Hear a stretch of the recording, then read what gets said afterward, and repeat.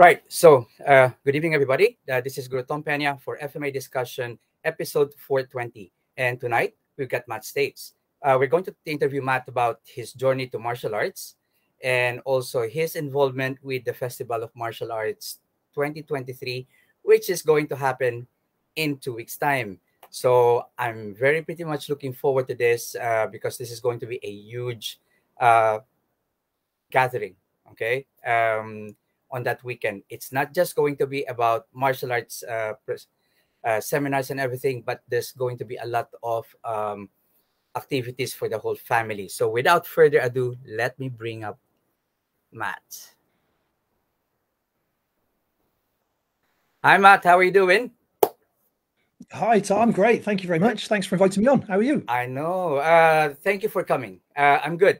And our schedule just don't match at all. No, there's a lot going on at the moment, isn't there? Yeah, so. I know. But yeah, I'm very glad that you agreed to coming in, even at this point of the day. I know you had a long day, so and this is pleasure. A bit like too late for you. But yeah, so guys, if you're watching this podcast, please make sure that you say hi. Tell us where you are watching from, and if you have like any question for Matt, please don't hesitate to put it in the comment box, and we're going to try our best to address your question. Okay, right. So let's get on with it. So Matt, how did you start your martial arts journey? Well, I won't go into too much detail because it's been done to death. But long story short, I didn't have the best start, and there was a lot of issues and problems, and there was quite a bit of violence and stuff. So essentially, it wasn't a great way to grow up as a kid. It's all water under the bridge now. But that led me to want to try and figure out, best way out of that. How could I resolve that? And so I looked at a few options. I was a big fan of Spider-Man at the time, but the chances of getting bit by a radioactive spider were pretty zero, Again, Tarzan, big fan, but there wasn't any gangs of marauding apes that were going to adopt me. So all I was your hair is not long enough. No, that's right. Yeah. So all I was left with was was the martial arts of the day. There was Bruce Lee, there was Kung Fu on the television, Monkey. I was really a big fan of that as a kid. Those kind of shows. And so watching those, and I saw martial arts, and I thought, now, this is a superpower that is achievable. This is something that you could do. And so that was the first sort of spark, if you like. And it, when you see people and they're really, really super passionate about football, and they talk about it, they live it, and that's all they ever do. Yeah. I'm like that with martial arts. I never felt that way about football, but the moment that I saw martial arts, there was just something within me that resonated with it. And it's been a passion ever since. Okay. So what style or martial art did you start with? I started off, I had a few false starts. So I had to go at judo in the beginning, because again, this is going back a long time when there weren't martial arts clubs on every corner. A black belt in any system was a rarity. And so, it was a hard job just finding anything. So the first thing I tried was judo when I was a kid. Didn't really stick at that very long. It wasn't really for me. There was no kicking, there was no punching, all the things that I saw on the televisions, none of that. And there was a particular drama with the instructor at the time who basically gave me a telling off. I brought this secondhand outfit, this gi, and it had an orange belt. And as a kid, I had no idea how to do the jacket up. Of course. So I put the belt on without realizing it, went to the class, and the instructor called me out of the class and basically gave me a telling off for wearing the wrong belt and said I was disrespecting the art and stuff. And of course, I'm just a little kid. I didn't know any better. So that freaked me out. And so I left that alone. I mean, I went back to it in later years with a much happier story, but that's how I started. Then I did some amateur boxing. And again, there was no kicking. There was a lot of hard training. There was a lot of road running, a lot of discipline. So a lot of great things within that, but I didn't get to kick anyone. So that was not great either, and then eventually I found karate. I bypassed through the ninja years of the 80s where everybody was into ninjas, and and your film wasn't any good if you didn't have a ninja in it. And then I was very lucky to find karate, and that became my home for a lot of years. And so that was my sort of foundation art, if you like. And that's something that I'm very grateful for to this day, because You know, we all need strong foundations. We all need good. Yes, we do. And I think that's something where today's way of looking at things maybe is a bit lacking. You know, we don't train the way that we used to do back then. Yes, yeah, very true. Very so true. yeah, so that was my start. All right, okay. Which particular style of karate, if you don't mind me asking? Yeah, so that was Wadaroo. Wadaroo. Yeah. So That's a nice solid. That's a nice solid style. Yeah, again, it's one of those where there's, like with everything, there's a lot of strong points to it, and there's a lot of things that maybe not so much. You know, nothing has all the answers, and so yeah, of course. I mean, what it did give me was, you know, discipline, work ethic, peers, a good peer group, you know, positive actions. So lots of really great life skills that came from that. So it doesn't matter what discipline in that regard, you're learning all of those really good skills. Exactly. Good. And then from Waterloo, did you venture into other arts after? Yeah. So like a lot of people, tried different things. Started getting into full contact kickboxing, some Thai, did some Olympic wrestling, did a bit of catching things, and then moved into Krav Maga combatives. I'd started working the doors by that stage, and so my view on what I wanted and needed was different. So I was moving away from that sort of competition side of things and far more into the, I hate to use the term reality, but that more usable way of doing things. And so, I started training with all different guys from different things, some judo guys, MMA guys, you know, strikers, all different things. Then I started getting into Krav and Kapap when that first started coming over to the UK, and sort of did that really heavily for quite a while. I was very much into that, and a lot of stuff with Dave Turton as well. I used to travel up regularly to go and train. So that's the traditional sort of jiu-jitsu route and all that kind of thing. And so a really good mix of stuff, but the focus was always on what was going to work for me in those environments. Of course.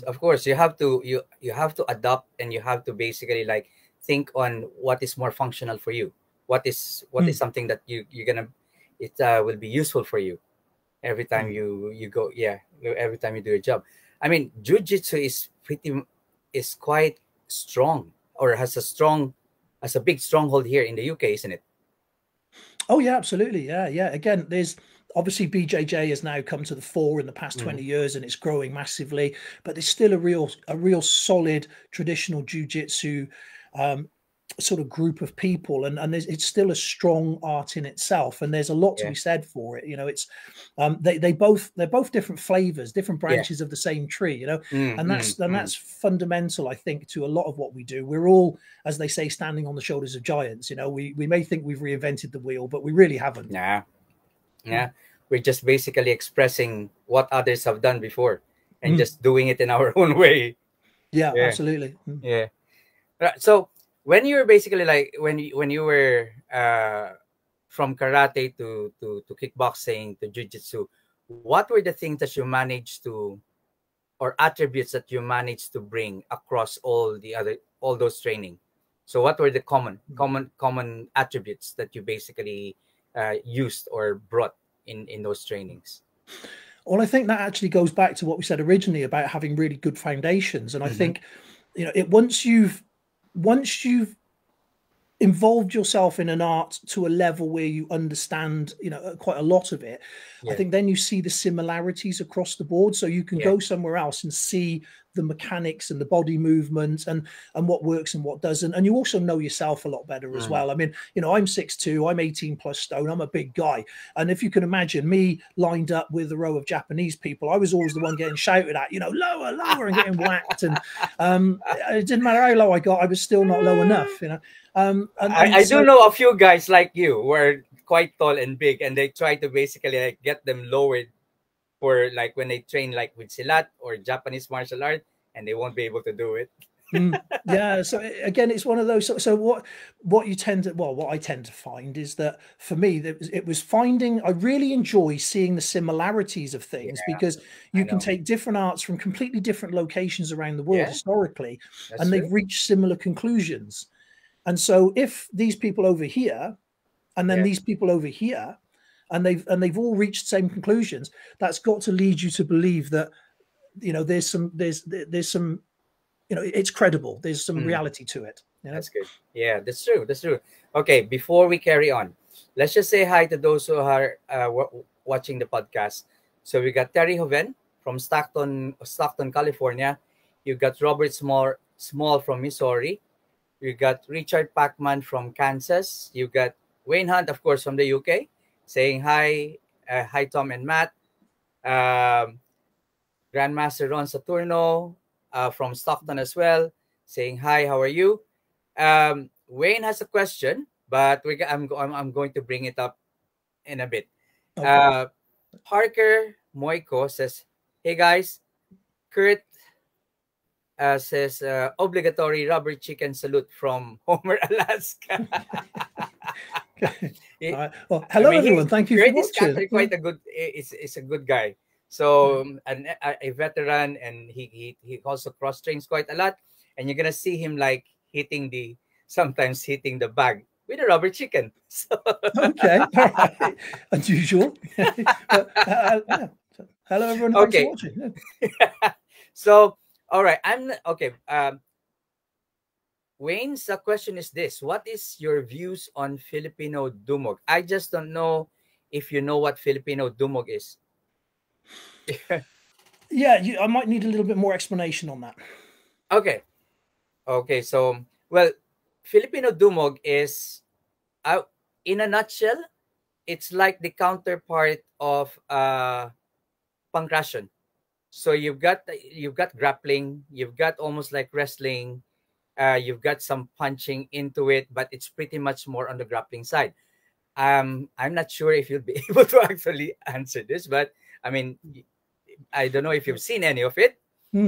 So my honest answer is my background is more in Japanese kind of arts, and then coming from that. So I don't really have a great deal of experience within those kind of systems. I flirt around the edges, and I really love seeing people do it. I mean, it's fantastic, and I would have loved to have done more. But yeah, it's not. Being honest, it's not really my area of expertise. I've always been very good at thumping people hard. Yeah. And that's kind of where my specialty lies. Outside of that, I'm a bit of I'm a bit fingers and thumbs. Okay. Well, I've got to follow. Although, okay, so you basically have like you've done Kapap, you've done Krav as well, and you basically work the doors. Okay. In basically your experience, okay, what are the basic skill sets that you find important, okay, in those scenarios, skill sets? So we're not talking about like situational awareness, or basically like skill sets. So like when I say like striking, punching, grappling, or whatsoever. So what do you think are the important ones? Well, it's kind of hard because you're cutting from what you've just said there. It seems like you're cutting out some of what are the actual important ones. So for me, it was always communication was critical. Being able to communicate, problem solving in the moment, again, massively underestimated and underappreciated. So those two things. Understanding body language, again, absolutely sort of crucial to the overall.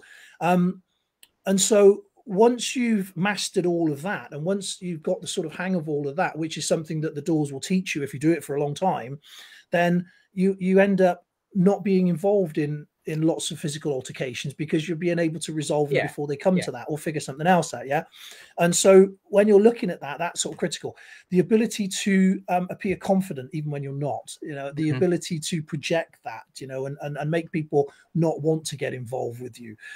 So all of those things were sort of critical. If you're talking about physical skills, then physical skills. Then for me, for the role, for the job, and it's different to getting into a fight.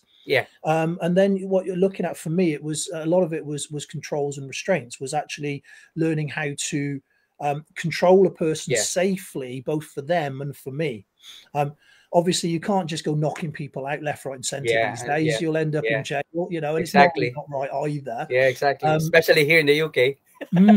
So you've got to be, you've got to be very aware of that, and not everybody needs that. Not everybody deserves it, But in the same vein, you do have to have physical capabilities, because unfortunately, not everyone is a nice person. So, having the ability to control somebody, to tie somebody up, to lock them up, and to, if you like, give them pause for thought without doing any long-term damage. That's, that I think that's one of the most critical skills for what I was doing anyway. Yeah, yeah.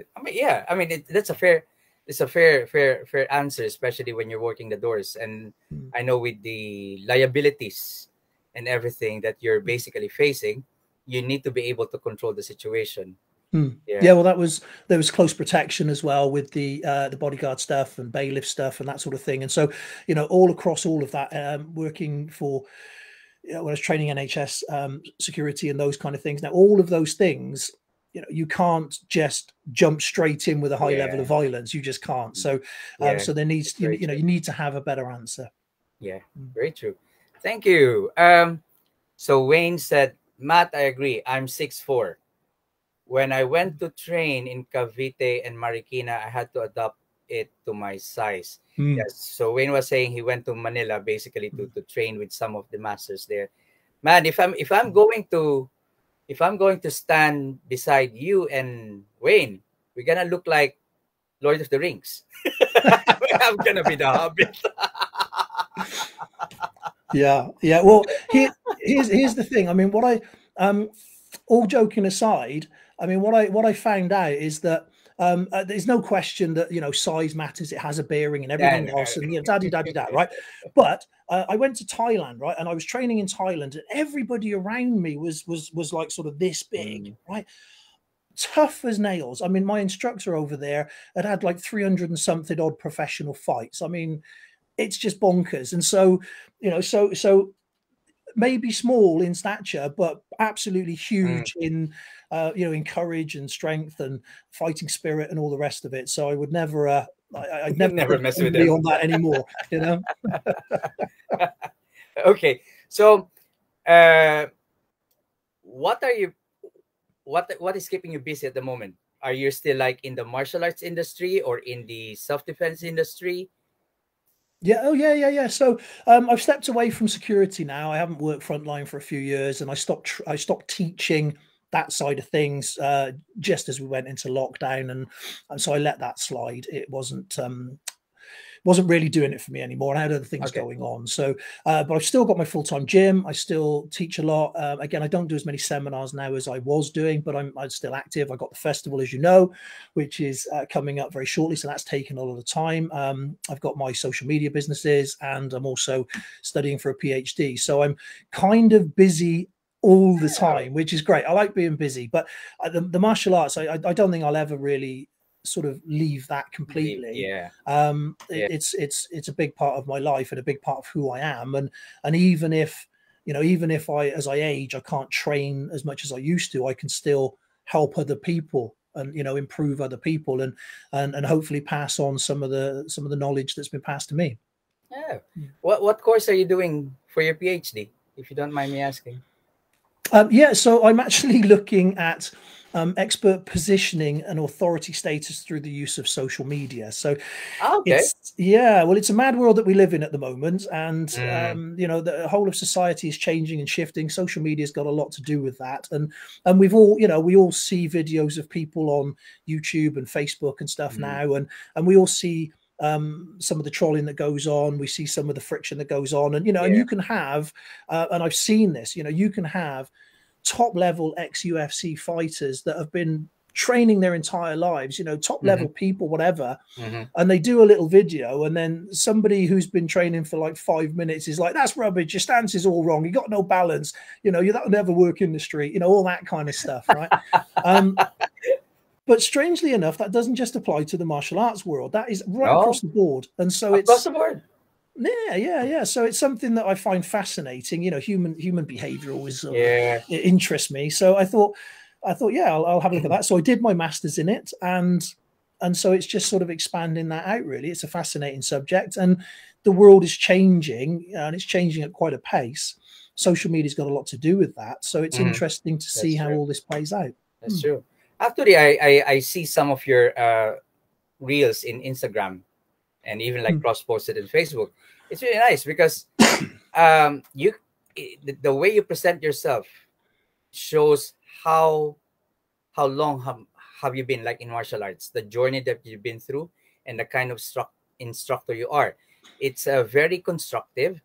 It doesn't project any kind of like ego or something, but it really gives us quite a lot of like tips and something to think about to anybody who's viewing it. So yeah, it's I would recommend guys you looking checking Matt's Instagram account and looking at his video. Yeah, Thank he you. posts quite a lot from uh, tips for technical skills, physical skills, and also talks about like self defense quite a lot. So thank you for that. I enjoy watching that. No, thank you. Thank you for mentioning it. It's yeah, that is again, it's fun to do, and it's something that I've done for years. And I started off on TikTok years ago. And I know lots of people sort of frown on TikTok and things, and for whatever reason, but it's a necessary skill set these days, you know. And again, if we move into a more sort of business orientated conversation for a second, you know, if you run a club, if you run a martial arts organization, you know, we're not talking about making money just for the sake of making money, but you've got to pay the rent, you've got to pay Yeah, the yeah, hall yeah, fees, you know, yeah, for you to exist as a club, there are yeah. costs involved. Of course, And and so when you look at, you know, engaging new students, keeping the club ethos going, you know, promoting what you do, short form video is a great way to go about it these days. And it's, you know, it's the most shared form of content on social media. It's the most watched and consumed form. yeah, So it sort of makes sense to get involved with that. I just happen to have been at the forefront of that a few years ago, and I now sort of help other businesses to sort of understand that and use that. So it's a great journey, it's a great road. Just because we get older doesn't mean we can't still learn stuff. That's what I of think. course, of course, of course. Okay, Kurt has a question. Do you think the social media and the availability of immediate information is a good thing for martial arts and culture? Mm. So a little plug here. I'm not doing it purposely. It's just because it's part of answering the It's question. fine.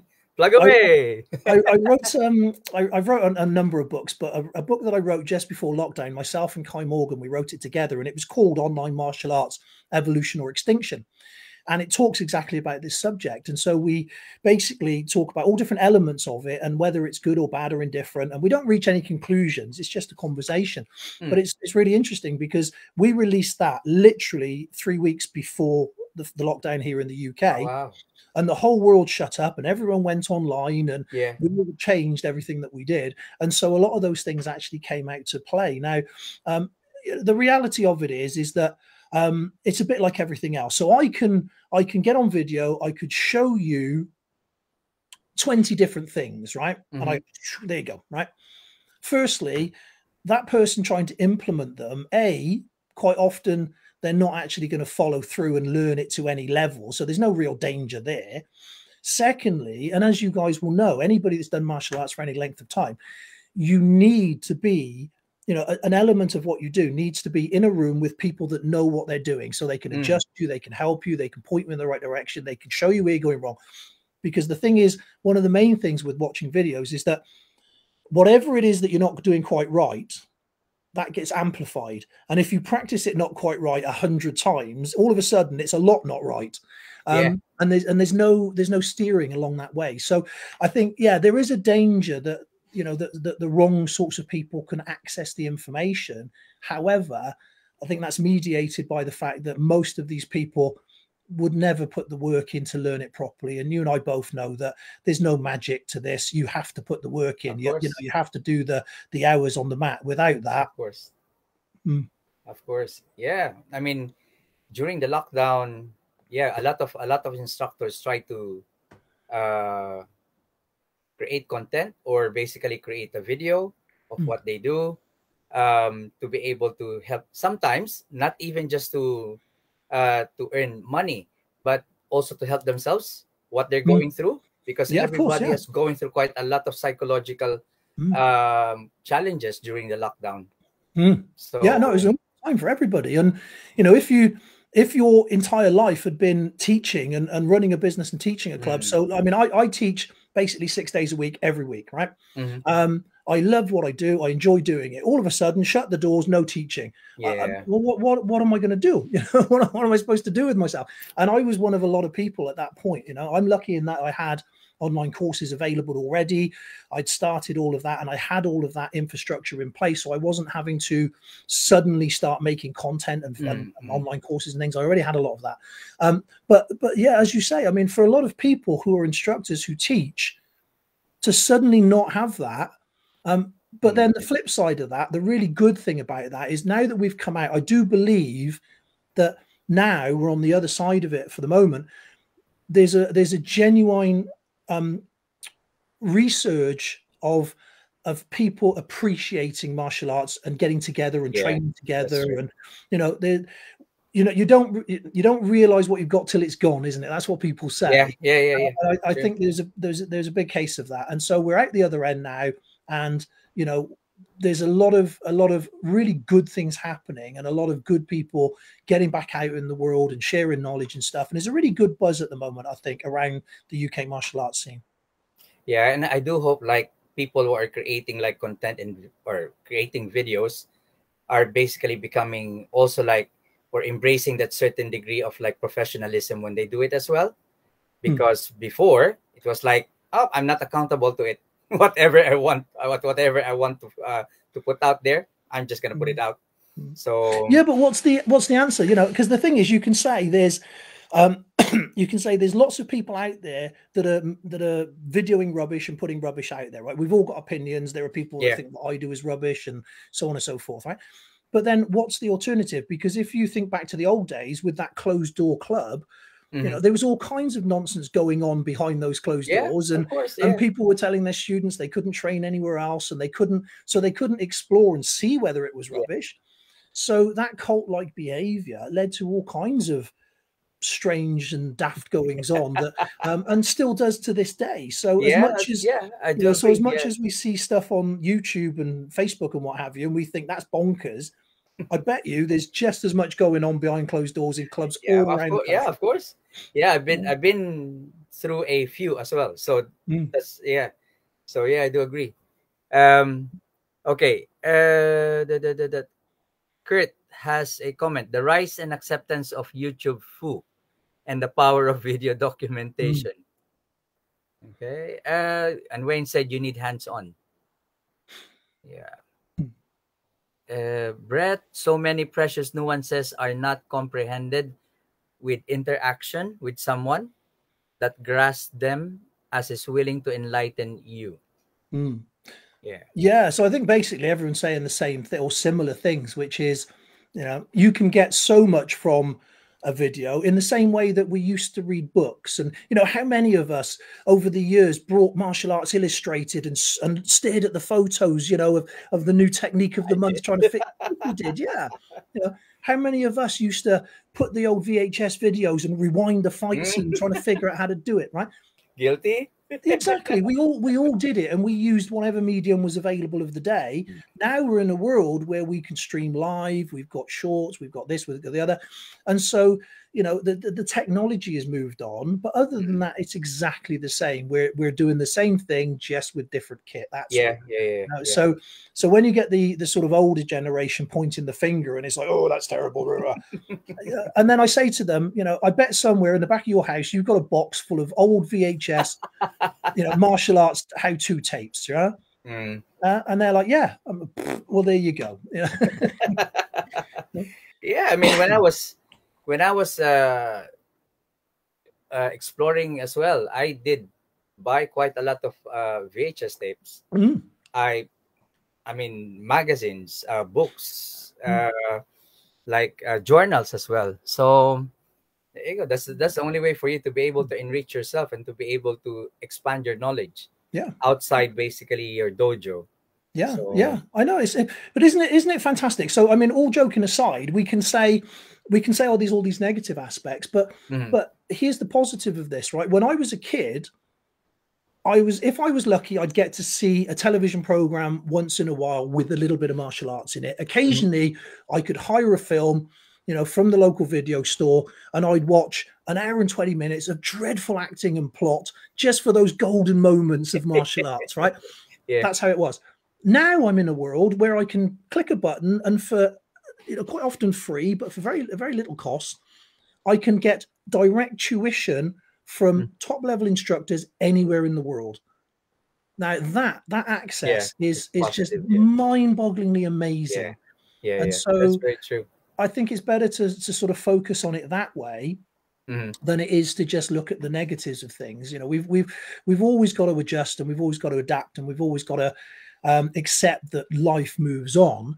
And so it's for us to try and make the best of that we can. You know, so what I say to people is that if you think that YouTube is just full of terrible instructors teaching terrible things, then get yourself on there and do better. Yeah, you know, represent good martial arts. Yeah, that's what I say. So it's one of them where if you do that, then you're far more likely to have a positive input into the space, and then people can then find you, and so you can start changing the narrative. You know, instead of saying it's just full of rubbish people, represent the good stuff. You know, keep the good stuff alive. We're in real need of good martial arts right now. There are so many.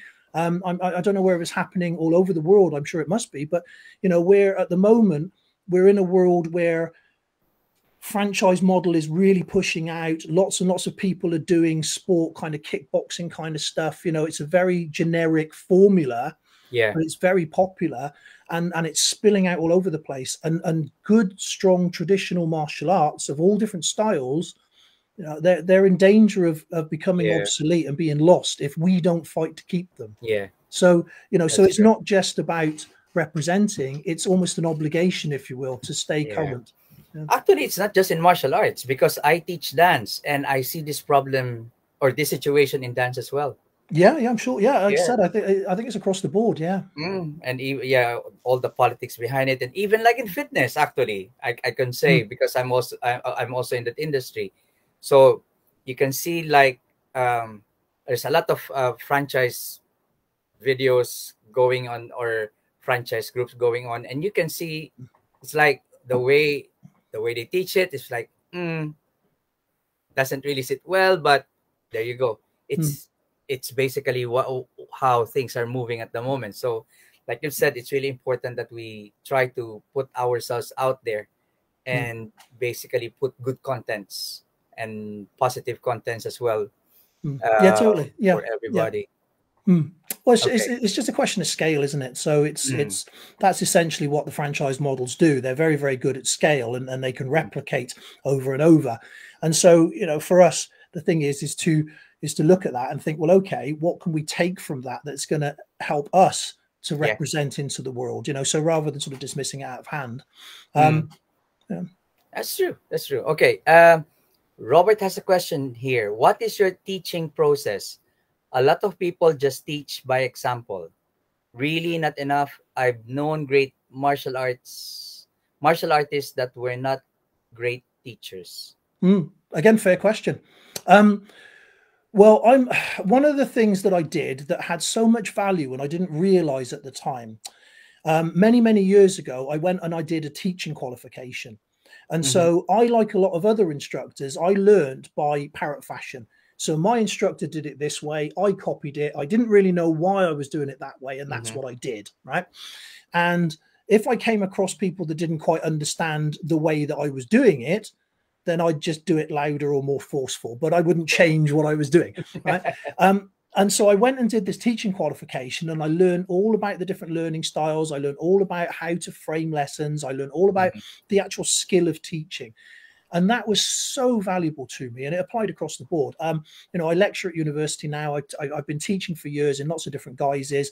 I run a full-time club. I've been an instructor since the early 90s, and I've made more mistakes than I care to think about, you know, and I've got it wrong so many times. Now I like to think that I've sort of got a bit of a better handle on it. I don't always get it right. Of course we don't, but you know, you try. So essentially, one of the things that's fundamental is, I mentioned this earlier, you know, I'm a big guy, I'm a physical guy, and I will do something different to a chap that's 5'2" and 10 stone. I would do it different to a large overweight person. I would do it different to a child, you know. And so each of those, it needs to be modified and adapted. And that was one of the things that I found difficult at the beginning with traditional arts, because there was a lot of standing in rows, doing very similar things, and it was you have to be at this angle, you have to be precise like that. And for me, everybody's different, and so you modify the technique to the person. That's the way that I look at it. And so, so once we figure out how we can get that person to make the technique work for them, then we can say, right, fine, that's great. That's another version of what we do, another adaptation of what we do that can then help somebody else going forward. And people who train at my club, they're kind of used to my way of doing things. I'm not. I don't do the whole like very full-on traditional kind of thing. Nobody. We don't tend to do that because I don't think it's necessary. Obviously, there's discipline. Obviously, we work hard. But if somebody's got a question, and I had a father and son a while ago, and maybe they'll see this, and they train regularly, and the son would forever be saying, "Well, how do I do it?" And so we'd have to break it down, we'd have to modify it, we'd have to look at it and find a way where it was workable for him. That was a great sort of a great learning curve, because everything that we do, everybody's slightly different, and it's our job to be able to modify that for them. Yeah, definitely. I fully agree with that one. Yeah, because you won't be able to get people doing exactly the same thing. Everybody is unique. Totally. So, which is really important. Yeah. Okay, so Kurt said, if HEMA can do it, figure things out from books, the rest of the martial arts community can do it too. Yeah, that's a great way of looking at it. So again, it's interesting because when you look at books, they're one-dimensional. They represent in the way they represent, and then you've got to make some leaps in that. You've got to make some assumptions in how that works, right? And that's what the really good HEMA guys are really good at, because that's what they do. They can take the evidence in front of them, and then they can figure out the bits. And there's a lovely chap called Duncan McAvoy, and he's very much into HEMA and things. And he did some lovely videos where I did a seminar at this multi thing, and of course I'm doing my combative stuff and my craft stuff, and I'm sort of throwing people around and what have you. And he took some of it back with his group, and he found the writings in books from like 1600 and something odd, showing the techniques that I was doing from those days, and he was showing how it fitted. And it was fascinating. I'm really pleased that he did that, because, like I said, there's nothing new in the world, really. But it also validated it, because, if people were doing it way back then, when people used to duel, when there was a problem, there was wars, people fought hand to hand properly. If it was valid then it means it's valid now. So, there's a lot to be said from history, and we shouldn't forget it. Absolutely. Exactly. Okay. Brett said, if we had this as kids, we would not have learned as well. I'm not sure. Yeah, that must be from the discussion earlier on. No, I think I understand the point, and I tend to agree.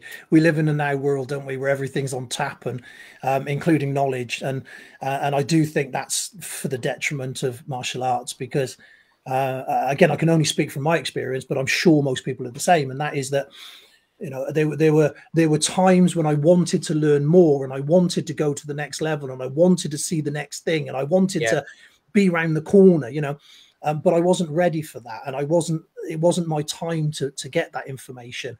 And instructors, if they're good, they know when that time is and when to hold you back from that. And so so we need that. I think as students going forward, we need to have that the correct pace and the correct drip feed of information.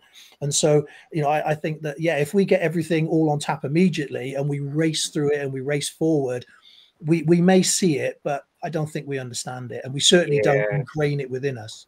I do agree. I mean, that's why we do have a saying that once the student is ready, the instructor appears, or something like that. So it's almost like or you basically start understanding stuff when you basically have been doing it for a while, and basically understanding the foundation and the structure properly. Okay, Phil is in the house. Good evening, Matt and Tom. Great to see you in FMA Discussion Europe and the Pacific. the Festival of Martial Arts will definitely be in the history books. Matt has become the social media ninja of our time. Yes. Thank you for that. Yeah. Man, Phil, you said ninja. So Matt is very visible. Yeah, I'd probably be a rubbish ninja, truth be told. a 6'2" ninja. Yes, not entirely built for that. Okay, so um I mean, it's really nice that you're one of those instructors who have like a so much positive energy and image in creating social media content, because we need a lot of those today. So um, let's move on to the Festival of Martial Arts. How did you get uh, how did you get into it, or how what happened? How did you tag with Lucci when it comes to the Festival of Martial Arts and Kaizen, I think? Okay, well, the festival basically, I've done small summer camps for the club over the years where we've hired a field and we've got some instructors in and we'd had a great time, and but it was always quite small and everything, and but I'd always thought about, wouldn't it be great to do it bigger? Now, when I was working security and things, we did a lot of festivals, a lot of music events, and that energy and that vibe and that kind of feeling that comes with that, I thought, wouldn't that be great to marry that to a martial arts event, right? And then, of course, didn't do anything about it. Years went by and stuff, and I went to see the event site for a small event that I was going to do, like a small one day with a few people and things, and I was going to hire a portion of it. And I got there, and it was fantastic. It was a glorious day. I drove down to Somerset, and the event site itself is up this lane on the top of this hill, and it overlooks all these rolling hills. I mean, it's genuinely very, very pretty. And I got there and I looked around and I thought, this is such a fantastic place. This is just amazing. And it was crying out for a festival. So I said to the event owners, the site owners, I said, well, how much for the whole thing for the whole weekend? Just, ballpark figure. Yeah. So they gave me a price. I wobbled a bit and went crikey, and then I thought, go on, let's do it. I thought let's run with it, because there's a reason why I'm here today. There's a reason why I'm at this site. There's a reason why I've been brought here. And I don't know whether people believe these things or not, but I'm of the opinion that sometimes things happen in your life and you've just got to go with it, So anyway, that happened. And so I'm like, great, here we are. I've now got, but I need some help with this. It's just too big. There's too much to ask all for one person. And obviously, Lucci's been doing Kaizen now for a few years, and he's a great guy. And Kaizen's growing year on year and getting really, really good. So I basically said, "Hey, let's do this together. Let's get involved. Let's make it happen." And he's come on board with that now. I've put an awful lot of time and energy and legwork into making this a really spectacular event. And then Lucci's obviously working as well behind the scenes as well, bringing everything together. So between us, we work really well together, and we've got some great plans going forward. But the festival itself, we've got great lineup of instructors, including yourself. Thank you very much. And of course, it's without the instructors, without having all the great people backing us and getting involved, it wouldn't happen. And so for all myself saying, oh, well, I've organized it, I've put all this work in and stuff, the point is I could do that on my own all day long and it would still be nothing. So it's all the instructors coming, it's all the support that we're getting, it's all the people saying we believe in the event. And that's such a fantastic, positive, humbling thing, because people could have just turned around and laughed and went, never. but they haven't, which I'm really pleased to say. So yeah, I'm super excited now. We're getting really close. It's almost time, and it's going to be a fantastic weekend. Oh, okay. So briefly describing what's going to happen from Friday to Sunday. Okay, well, it opens on Friday, the 30th. So people can arrive from 2:00 in the afternoon for the people that have got camping. So the Friday evening itself, we haven't actually got anything planned. It's going to be a little bit more organic, so people can come and set up. If they want to just chat with other people, they can. If they want to do some training, they can. If they want to have a drink or just sit by the fire, they can do all of those things. The day itself starts on the Saturday morning at 8 o'clock. We've got Matt's going to do some Tai Chi for us. So that's going to be a fantastic way to start the day. Some people are going to prefer a bacon roll and a sit down, and that's fine. Others are going to want to do Tai Chi, which is great. So there's something for each. The day itself starts at 10 for the teaching. There are sessions all day long through till 5 o'clock.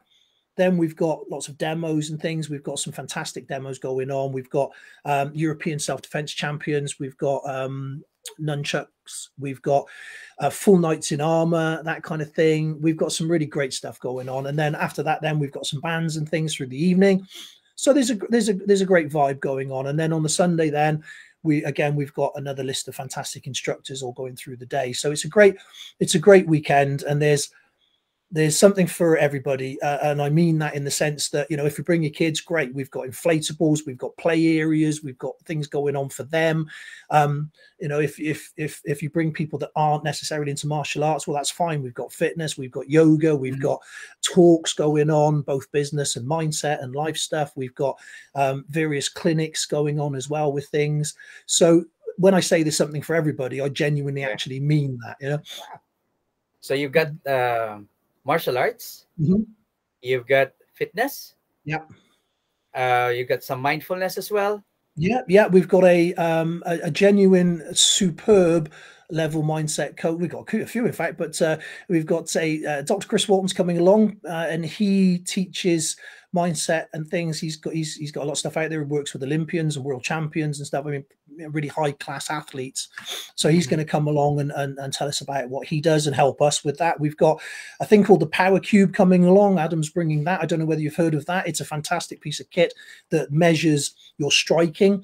And so again, what we're hoping is a lot of people are going to want to play with that, just because, well, we're all just big kids, really, aren't we? So we're going to want to play. Of course. But also, if we can get Chris involved with that, doing a little bit of mindset work, you know, we're looking at, well, maybe we can, you know, do some measurements before, have 5 minutes with Chris, and then, you know, do some more measurements after, and actually get some actual genuine data and things. So there's that going on. We've got bushcraft, so we've got archery, we've got fire making, we've got shelter building and stuff. So again, the kids can all get involved with that. You know, great opportunity to put the phone down and live in the real world for a weekend.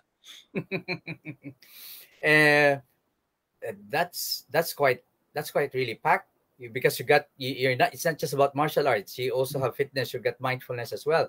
And in the martial arts, you have quite a huge range of styles. So from Japanese to Chinese to combatives to European martial arts as well, isn't it? Yeah. So there's a lot of eclectic stuff there. So you've got the sort of your karates and things like that, which are more standard, although we've got lots of different styles of karate and stuff, and some really high level people. It's fantastic. But we've also got some things that are a little bit more unusual. So we've got 52 blocks, the American prison system coming along.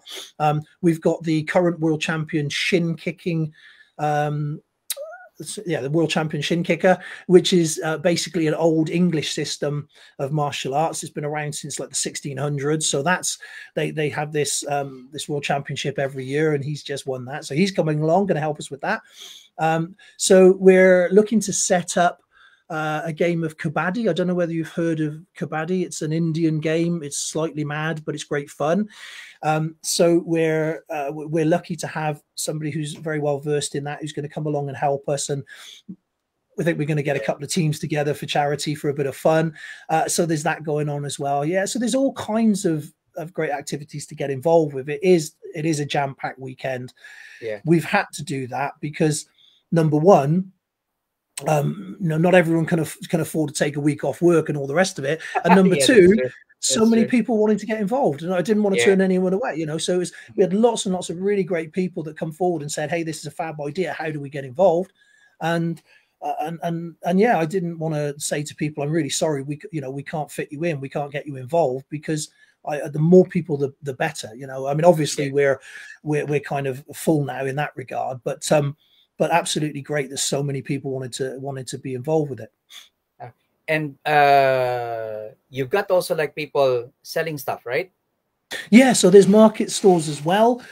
So yeah, we've got the wonderful Art Marshall coming along. They do lots of fantastic t-shirts. So there's specific festival t-shirts like you would get at a music festival and things. There's lots of their own range of stuff, which is fantastic. We've got other sporting people coming along as well. We've got as I said, clinics and workshops, and I'm trying to think what other market stalls we've got. We've got some more coming as well. So there's, I can't remember everything off the top of my head. It's that much going on.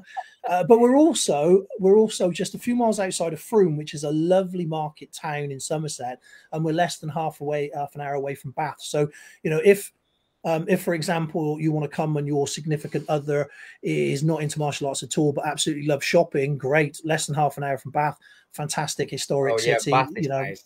Beautiful place. Beautiful so place, there's lots of opportunities to come and enjoy the day and get involved. Okay. Right, Dean Franco is in the house. Hi everyone. And also he said, wow, 52 blocks. Phil said you have Matt Chapman and Harry Flexman Fight Dad on your list of activities. I hear that you have great activities for the children and some nights with armor. Will there be any jousting on horses too? Okay.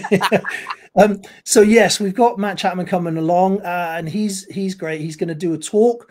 So he's going to, sort of help people to understand how to really make the most from online course creation and things like that. He is the goat at that. And then he's also going to do a Mitmaster session, which again is fantastic. Really knowledgeable guy. So he's going to do a physical session on that as well. Obviously, Fight Dad's coming along. Good old Harry. He's great fun to train with and a great guy to be around. So really pleased to have him on board. With regards to the nights, they are what they call historic medieval battle, HMB. So they're not reenactment. So they don't just come and pretend. These guys knock the snot out of each other with actual weapons. I did it myself for a while, and they're bonkers. It's absolutely crazy. So they wear proper full armor, and their weapons are blunted, but other than that, they're real.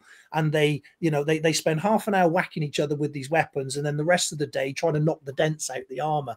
And that's genuine. They really are like that. So they're going to come along and they're going to do some demos for us where they're going to get fully kitted up and have a go. They're also going to run some training sessions in soft kit so people can get an idea of how it works. Because nice. they do a thing called bow hurt, and that you can have 5 against 5, you can have 21 against 21, you can have singles as well. But when they do the teams like the 5 against 5, especially when you're in full armor, you're wearing what is essentially a really heavy post box. So you've got this as your vision. And people are coming from all angles, and so you've got to figure out the strategies, the tactics. You've got to work together as a team. Yeah, otherwise you're going to start hitting it's going to start hitting your teammate. Yeah. But without realizing it. It's great fun. I mean, it's really cathartic. To be able to just swing for the fences with these weapons is just amazing. I absolutely love my time doing that, and wish I was young enough to continue. But so yeah, for those that want to get involved, they'll be doing soft kit training, and I'm sure there's going to be an opportunity to try some of the armor on and maybe even have a go. Are the headgears or the helmets really heavy? Yes. Oh. Yeah, it's all really heavy. Yeah. So if you look at the kit that people use for the reenactments, that's essentially fake armor, because it doesn't have to take a knock. It doesn't have to resist weapons, right? But these guys, because they've got real weapons and they really hit one another, their armor has to be effective and work. Very effective. And it also has to be of the period and made of the right materials. So you can't have like this super duper titanium outfit kind of thing that's super light. Not allowed. And so the helmets, the helmets themselves are really heavy, and all the kit is really heavy. And I mean, I talk about this when I'm chatting about this. The very first time I tried armor on properly, I had to borrow somebody else's because I didn't have my own. And it's articulated at the joints, but because it wasn't made for me, it didn't quite fit. And I couldn't touch my own nose, right? I could barely see out of it, and all down the one side was completely open because they work with the opposite hand to me. And so I clattered off in this completely ill-fitting suit of armor and got clanked around the head several times. It's when you sort of submerge your head under the water in the bath. it kind of, that's the kind of noise you get in your head, you know, that kind of Yeah. being, yeah. So, but I recommend anyone having a go. It's super fun. No, I've only worn like Japanese armor when I did the Ancient Assassins with History Channel, Okay, and yeah. when I did that short short movie with some of the students from London Film Academy. Okay. So I was wearing like a real samurai headgear. So in one scene, I have to like fall down. I can't get up without somebody like helping me. Like That the headgear elephant alone, man with a giant, great heavy head. the helmet alone is so heavy. So yeah, that Yeah, would it be makes you interesting. wonder, doesn't it? It makes you wonder and really respect people Yeah. from those time periods, because not only did they have to fight in that gear, so it's not Yeah. like they just suddenly magically appeared and fought in that gear. They trekked for miles and miles, Yeah. sometimes weeks, wearing that all of the time. Yeah. They, you know, and you think, crikey, it was so tiring just wearing it for 20 minutes, never Yeah. mind day after day and getting Yeah, strapped into exactly. that, you know. Exactly. So And you know why sometimes when we see them like in full gear, they run sideways.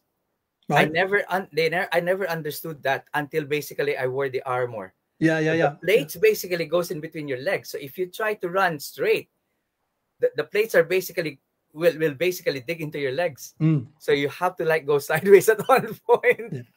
Yeah. My Yeah, legs were black and blue. but see, that gives you a really interesting take on things, going back quickly to what you're saying about the HEMA and the books and things, Yeah. because you can look at it from the frame of reference of today, you and I now wearing Yeah. these kind of clothing, you know, but actually your movement is determined by the outfit that you're wearing. And if you're wearing any kind of armor or protection, it changes how you move and how you do things. It also changes the sort of target areas that you're aiming at. Yeah. So if you look at the traditional jiu-jitsu, it was aimed for the articulated parts of the armor, so up under the armpit and things like that. That's true. That's very So true. yeah, again, it's all really fascinating, and there's no actual end to it. That's the beauty of martial arts overall, isn't it? You know, every answer just creates more questions. Yeah, true. And even like the way you swing your sword, Mm. you swing it differently when you're not wearing an armor, and you swing it differently when you're wearing one, because you can't go like this if you're wearing a headgear. No, that's true. Yeah, Yeah, only up to here. So you yes, can't. yes. So I think what we can establish is Aikido people never wear headgear. Yeah. I mean, Aikido basically came out during the 1940s. That was already post-war. Yes, So yes. things have already changed. Yeah, no, absolutely. Yeah, I was joking a little bit because they do. I know. There's a lot of those. There's a lot of that strike there. So, I know. That's why I because I practiced Aikido before, and we've been doing quite a lot of like Boken stuff and everything. So I'm used to like bringing like the sword over my head. So when we did that, when we wore that armor and when we try to do our fight scene, it's like there's no way you can bring your weapon above your head like this. So you really have to like go in front. And of course, anybody was watching you will now criticize you. So, why are you doing that? That's not the correct way of swinging your sword. But yeah, wear this armor and see basically if you can swing it above your head. yeah. No, it's all fascinating, isn't it? Just having a go. But that's one of the great things about the festival, and it's something that I really wanted was I wanted to get all kinds of different people involved, and I wanted all of those different people to get involved with each other. So I didn't want people to just sort of come, teach their section, and then wander off and not involve themselves with anything else. You know, I want people involved and getting involved with each other. And so, you know, that whole, I don't want to do that because I'll feel foolish or I'll look silly. You know, it's like good. You know, that means you're learning something new. I mean, fundamentally, you know, all instructors started as students, and we all started because we wanted to learn martial arts. Our students. Yeah, that's right. Exactly that. That's my point. So, you know, as people that want to learn, it's a great opportunity to get involved with things you wouldn't normally necessarily get involved with, and have a go. You know. Yeah, actually, I would recommend for everybody to have a go at that wearing the full armor. It will give you a different perspective of fighting. Yeah, I agree fully. Yes. Okay, so Brett said here, You just gave me an idea thinking of the opposite as seminar, and anyone can run with this if they wish. 2 days on the jab alone, or footwork alone, or chisao, or hubot alone, or jujitsu guard alone. What or what have you? It's just two of constant repetition around of others' desire. That's from Brett. Robert Small said, "What Renaissance Festival used to be." Okay. Sorry, I'm just trying to. I've just seen all the things on the side there. So, um, so okay, yeah. Yeah, so the thing there with that, Brett, is that from if I understand that correctly, is you can take any basic principle, and all the different styles will have a version of, and it's great to mix and match those and play with those because if nothing else, and I'm only speaking from personal experience because that's all I can speak for. But if nothing else, when I do things like that, it's great because it reminds me how little I actually do know. I'm great in my space, and I know my thing, and I've been doing that a long time, but that's only a very tiny percentage of the whole. And so that 2 or 3% I understand, so I can do it in my way, but every other way, it's alien to me, and I've got to relearn it. And so it's a really good way, I think, of keeping people's egos in check is things like that. That's true. That's true. Okay, Phil is asking, how long did it take you to plan on getting your martial arts events together? As the 2 events back to back is good going. I really take my hats off to you and applaud yours and Luchi's efforts, as these are massive events and a lot of organizing behind the scenes. Yes, thank you, Phil. Yes, yeah, we unfortunately, well, not unfortunately, but we basically ended up with the dates that we did because Kaizen was already fixed. We the festival, that was the dates that I could get, and we know they're very close together, and we know that there was a lot of work and a lot of overlap in the planning and things, and so we knew we was going to be up against it. However, we wanted to get the first one under the belt. So next year we've got some announcements to make. Once we get the festival done, we're going to make some announcements with regards to the timing of next year's events and things, and they'll be staggered. There'll be a better distance between them. But yes, it has been incredibly hard work to get them both going. Lucci did an amazing job with Kaizen. It was a really, really good day. And we've already said that next year we're going to extend that out to 2 days. So it's going to be a full 2-day event. So there's lots of great things going forward. But yeah, this has been a bit tight and a bit challenging. Yeah, it will be great if you basically extend it to 2 days.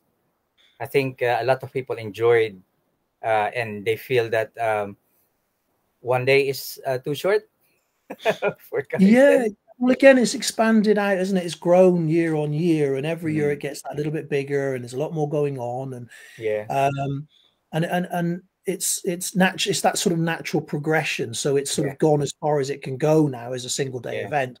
So it makes sense to expand that out. And of course, the festival, this is the first one, and it's a big endeavor. And we want it to be an event. We want it to be a wow. We want people to go there and think that was amazing. But we also want all the people that were watching and didn't want to quite commit because it's a first time thing. So we want all of those people that were like, we're just going to have a look, see how it goes. We want all those people to think, bugger, we really missed out. We should have been there, We should have, and that's exactly how it looks like it's going to be, to be honest. So for all those people that that are thinking about coming along and haven't quite decided, you probably should, because 2 weeks from now, there's going to be a lot of people thinking, oh, I wish I'd have gone. It looked amazing. So yeah. And plus you got like the atmosphere. You got glamping. You've got like people with caravans coming there. You've got people pitching tent as well. Yeah. Yeah. So that again, the glamping pods there are amazing. They look like proper hotel rooms where they've got, Actually, yeah, you know, the bed. true. They've got orthopedic mattresses on them, and they're beautiful. I don't know whether everyone's seen the pictures. If you haven't, have a look. They really are genuinely stunning. I've seen it. Yeah, Yeah, yeah, and I've seen it. you know, and we've really worked hard to keep the costs down for everyone as well. So as an example, the glamping pods, they're all sold out now. So, but they go on the site themselves. So when people hire them for camping and stuff, they go around £160 a night, and we're doing £100 for the entire weekend for one. So we've really tried really hard to keep the prices down for everyone, because you know we want it accessible for people. We want it to for people to make it work for them. So you know, there isn't like an excess charge for training. So you know, you pay your entrance fee, which is £40 for the day for an adult, 20 for a child. You pay your entrance fee, and that gets you on all the mats that you want to go on. If you want to train at every single session, crack on. There's no extra fee for that, you know. So we've tried to make it as absolutely, you know, affordable as we can. And we want people to you know, to come as a family and really make the most of the weekend. So so yeah, it's affordable, it's really, really enjoyable, and everything about it is just is something that I hope is going to be a real big success year on year and just continue to grow. Yeah, I bet it will be. You and Lucci really seems to be like a good team. Yeah, I think so. Yeah, he's a bit deceptive, is Lucci. He sort of wanders around, and he's quite sort of happy and cheerful, and it doesn't look like he's sort of doing much. But if you watched him at Kaizen, he was firefighting all day long. He was running around solving problems. He didn't get flustered. He didn't lose his rag at anything. All the problems that came up, he just dealt with them and got on with it. And you know, that's a skill. That genuinely is a skill, and that's really where he's really, really strong. You know, so yeah, so I think he's a good match, and I think it works well. And I'm saying all of this because at the festival I intend for him to do all the work, which is why I'm buttering him up now. So Lucci, I hope you're listening to this. Yeah. Okay, so Brett said, so in armor, they were masters of center line, but could not truly apply fencing. I'm not sure. Okay, I'm not sure whether that means the fencing as you see with the foils and the sort of that lunging kind of stuff. Yeah, it's a completely different way of fighting in armor, and it's set differently. So in the same way that when you change the rules of an arm system, so Thai boxing is different to boxing, is different to karate, is different to taekwondo. You know, you change the rule set, and then the platform has to be different to accommodate that. So it's kind of the same. Put armor on somebody, it's really hard to do a full lunge. Yeah. I think when like even the knights, then when they wear armors, they use a different type of weapon to when they are not. So yeah. Okay. And Kurt, when I was teaching MACP and Krav in the army, I always loved the days when we were in full kit and attempted to make things work, and discovered how much modification had to be made when wearing a plate carrier, rifle, Kevlar, and full magazines. Clothing type matters. 100% agree. That's true, actually. Yeah. Again, that's is exactly right. It's one of those where what's interesting, if you look at the early days of Krav, I always say that Krav is more an attitude than a system. Again, people may find that differently, but it was essentially a very small system originally that was designed for fit, healthy young men to murder each other. Okay, so you know it had that military bent on it, and that was it. That was all it was designed for. And of course, it had to be fitted in amongst all the other training that people would get. So while learning the hand-to-hand portion of what they do, they also have to learn everything else within what it meant to be a soldier, right? So it had to be small and concise, right? But that's obviously expanded out over the years. So just like the waistline of us older martial artists, the art itself, Krav Maga as a system, has expanded out, and now we've got, you know, there's belts, there's ground, there's grappling, there's this, that, the other, and I'm not dismissing any of it because everything evolves. That's life. Yeah.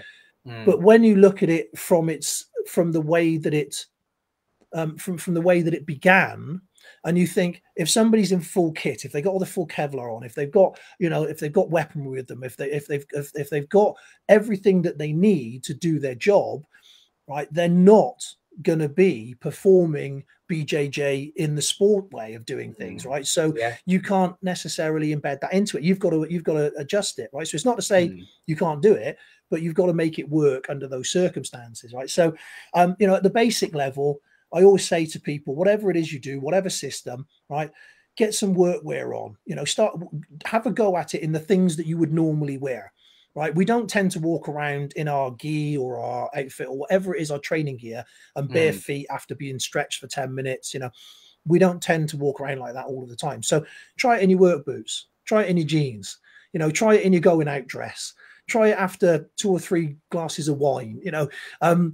Try all these different versions of what you do and see how that works for you. So I'm a big advocate of that, and I think that's a really valuable thing for people to do, because it means people can modify it so that it can work when they need it. And I think that's sort of important, Yeah, that's true. That's true. That's why you have to be able to find ways to adapt whatever you're practicing to what you need it for, line of job and everything. So yeah, okay. Wayne Hunt sent, I'm working unfortunately, but next year we'll be there. Okay. Yeah. Well, hopefully we'll see you next year, my friend. Okay. And Brett Reese, the more I think about that armor thing, the more I think each set must have been made for one individual. And that did not incur what another wearing it would, or they would have just removed what hindered you. Yeah, so it was made individually, and again, there's the rub with that, because it was really only the lords and the people with money that could actually afford armor in the first place. So the lower down the social economic status you were, the less chance you had for any real armor. So so the very rich people, they got specially made armor that was made for them and their shape and their size and everything else. And then as you went down, the people got second-hand armor, or they got bits of armor that they managed to scavenge or steal. And then you had homemade armor, and then none at all. So and again, that's the sort of the way that it always kind of was. So it was only really the elite, the top people that had full armor, because they were the only ones that could afford it. That's true. Okay. Right. So have you guys got any more questions for Matt here? I'm thinking about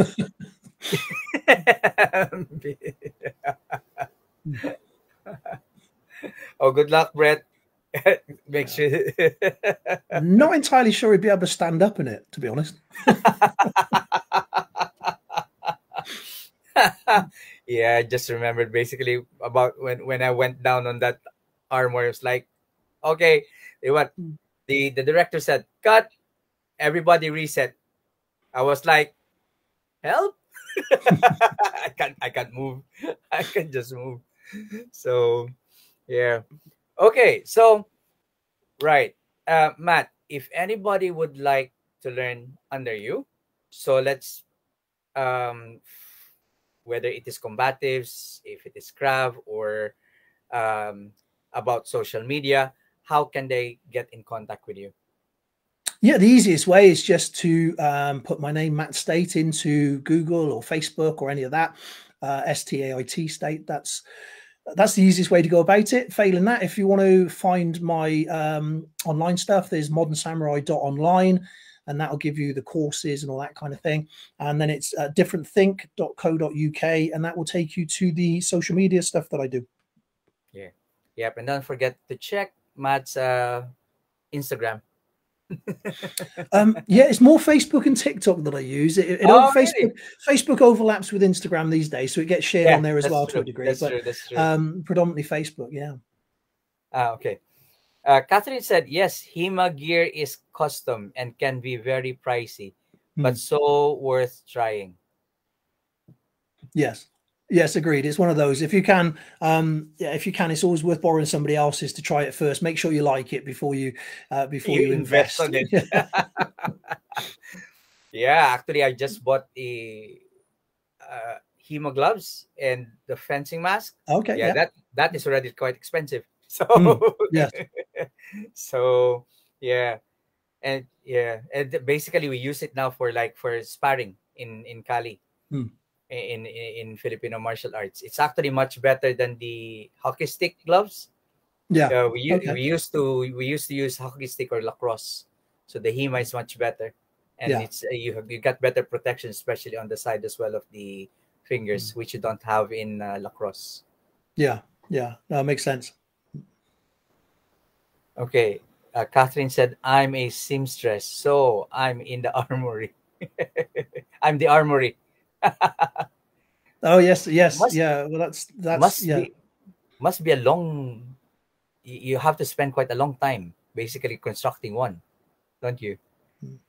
Yeah, as I said Yeah. earlier, the groups spend half an hour sort of bashing each other during the event itself, and then the rest of the evening fixing the armor, knocking out the dents and stuff like that. So it's a constant.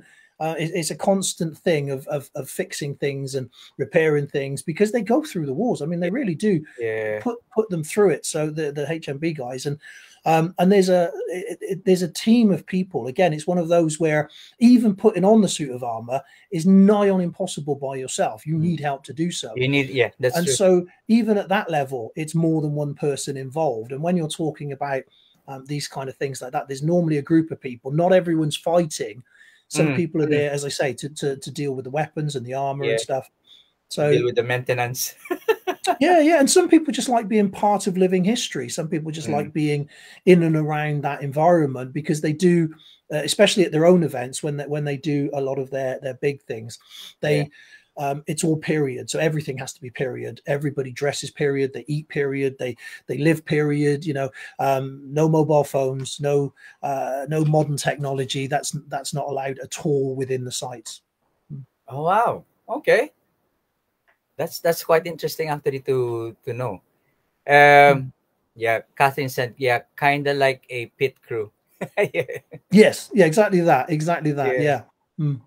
Brett said, but you still get a little rock. Yeah, yeah, especially when you get hit in the head, Oh Brett. yeah, yeah, yeah. Oh yeah. Mm, It's one of those. You may not get the sort of cutting effect of the blade, as yeah. in it doesn't cut through, but you certainly get the impact and the Mm, vibration, and yeah, it'll ring your bell. That's for sure. yeah, definitely, definitely. Okay, so guys, have you got any more questions or anything you want Matt to address? Bell ring, said Catherine. Okay, uh, Darth Gear. So if not, I mean, in the sense of like being a martial artist that has a strong social media presence, what advice can you give to the community? Well, probably the easiest thing is just to have a go, just do it. Don't ignore the trolls, ignore the haters, ignore the stupid nonsense that invariably comes with social media. It's very easy to be big and brave behind a screen, and that's just an unfortunate fact of Mm, life. You know, um, I was told something quite a long time ago, and it's always stuck in my head, and that is work to the rule of thirds, right? And that applies to everything. So basically, a third of people are going to actively dislike what you do. A third of mhm, people aren't going to care less. And a third mhm. of people are going to like what you do. And so it's that third that you want to be aiming at. The other two thirds, nobody cares, right? Yeah. So aim for the third that like what you do. And more importantly, if you think about one of the reasons why you started being an instructor, why you started getting involved in martial arts, you know, most people would say they want to help other people. They want to help build confidence and a braver life and, you know, for people to reach their full potential, all that sort of thing, right? And so if that's your goal, surely you want to use the tools that are available to be able to To do reach as that. many Yeah. people as you can with that. And Mm, so one of the things with me is as it's like some of my videos are in the multiple millions. I've got lots and lots of videos that have been seen all around the world. And the impact of that is amazing. I get people from all over the world, people I've never met, messaging me going, thank you for that. It really helped. This has happened. That's happened. I've done that. And it's such an amazing feeling. And so, I recommend to anyone, just basically just get out there and do it. All right. Great advice, actually. Kurt said, what makes you happiest about the state of martial arts? I would say at the moment, the fact, as I mentioned earlier, the fact that we seem to have this renaissance of excitement about getting together, and there's a lot of multidiscipline stuff going on. We're sharing more information. There's a lot more reaching out, So, me as from a Japanese background that's then gone into combatives and stuff, I can sit here and have a fantastic conversation with you guys. You've had other guests that have been from other systems and things. The festival itself all coming together, and the fact that we can do that without having that my stuff is better than your stuff kind of nonsense, and we can just enjoy each other's company and celebrate the things that we share and love together. I think that's what I love about the martial arts right now, is that that's possible. Very positive. Thank you very much for that answer. So I think okay, Brett said, I'm a fan and it's an honor, sir. Well, thank you. Bench Poke Matt, you owe me a cola? Ooh, me a cola. Owe me a cola. Okay, I'm not entirely sure what that means. Right. Okay, so I mean, guys, if you don't have any question for Matt, I would like to say now that when they attempt to keep us apart, we simply find a way to not let that happen. That's a nice thought from Brad. Yes. Yeah. Well, that's the obviously with the few years that have gone by and the world having to deal with the problems that it has. Yeah, it's great that we can, now, as you say, get back and share. Oh, that was for the bell ring. We said at the same time. Okay. Okay. So, I mean, in behalf of the moderators of FMA discussion, the FMA community, thank you very much for coming as our guest, Matt. And thank you for sharing with us your journey, how you get about organizing what will be the epic martial arts event of the year in the UK. So, yeah. Okay, well, thank you very much for having me on, and I've really enjoyed having the conversation. And thank you to everyone listening and the guys in the background there making this go so smoothly. So thank you very much. Thank you, and see you in 2 weeks. See you next weekend. Yeah. I'll see you in Somerset then. Okay. Right. Enjoy the rest of your evening. Have a nice rest. And you. Thank you. Bye-bye. Okay. Thank you.